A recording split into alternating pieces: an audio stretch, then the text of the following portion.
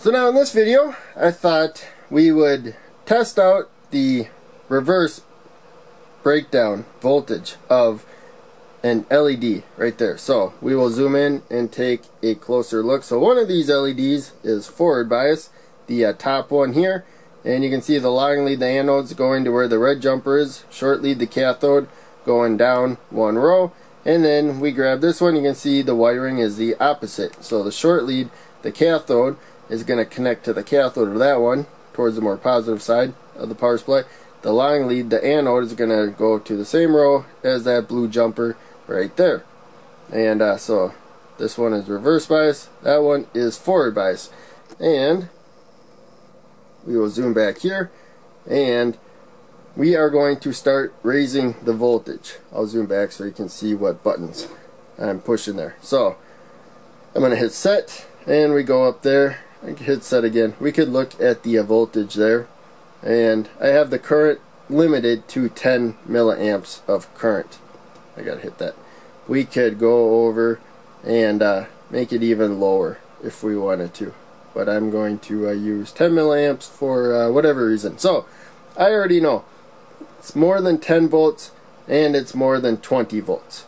So now we're going to come back and change this to the amp setting and go back there and work our way up. So again, I know 27 volts, 27.3 volts still. You don't see anything lit up. You don't see any current being displayed on there. We go up one more volt. Now you see the red LED comes on, and we got somewhere around 3 milliamps of current flowing through both of the LEDs because they are in series. The one that's reverse bias is not lighting up. It has current going through it backwards. The one that is forward bias is lit up. It's letting current go through it. And so we could also just go, no, we're not going to do that right now. Yeah, we're limited 10 milliamps of current. Let's just pop that out and go here, and we just fried that LED right there. So we didn't limit the current.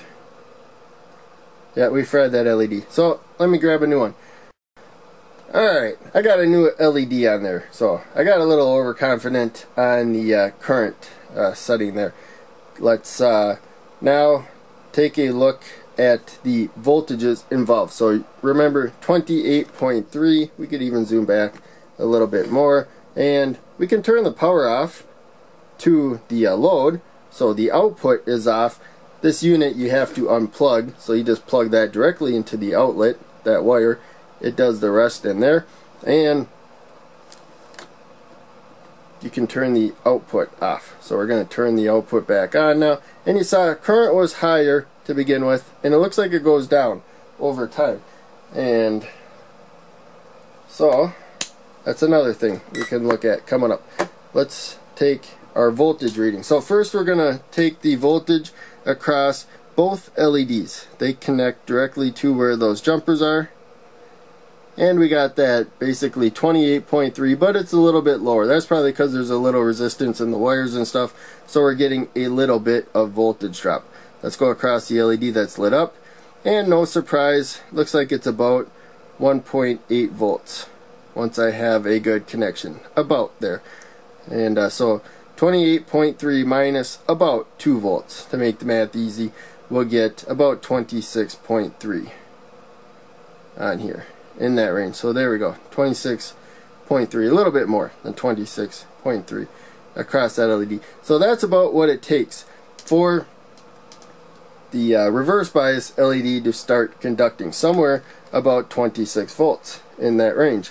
And we can go here and we can start lowering the voltage 1/10 of a volt at a time, and you notice the LED is getting dimmer right there. So less current is flowing, and less than 1 milliamp, but it's still glowing a bit right there. So yeah, let's it's about at that point where it starts conducting. There you can see we got about 26 volts across it. As less current flows through that LED, its voltage drop, once I get a good connection, it goes down a little bit too. as less current's flowing through it, it's blocking a little less voltage. So not a lot less. It's pretty much still about 1.8, but it goes down a little bit with the current going down. So now we will go back up to 28.3, and so we have looks like 3 milliamps of current right there. I'm going to unplug this jumper here and let them cool down a little bit. We're going to set the meter here to measure milliamps of current to take a look at the current flowing through. We know it's in milliamps. It's that LED didn't burn out. If it was like hundreds of milliamps, it would have burnt out right away. And so we know we're in the milliamps. Plus, it says milliamps on there. Get that connected. In fact, let's hold this one first. Right there. Now we'll measure the current directly. And yeah, it looks like 5 milliamps, and then quickly drops down as they warm up. That's kind of interesting. And I didn't have a good connection. There we go. So 5, 4, and it looks like it's going down a little bit. And 3. And I'm not sure how much farther down it's going to go. I'm not going to do this forever. But in any case, there you can see it went down. It looks like the current on there is pretty accurate. So I wasn't sure. When you have something in the amp range and you're down to 1/1000th of an amp, you know, you figure it's probably not going to be terribly accurate. But it looks like this one's doing pretty good right there. So in any case, I thought this was a fun test right there. Let's try a different LED and see if we get the same result. Different LED reverse bias. So now I got another LED. Before I do anything, I'm going to lower the voltage to 20 volts. Right there. I think that's a good starting point. And we will pluck this one. Remember, this one is reverse bias right there. And we're going to reverse bias this one. And there we go. That one is reverse bias. They are not lit.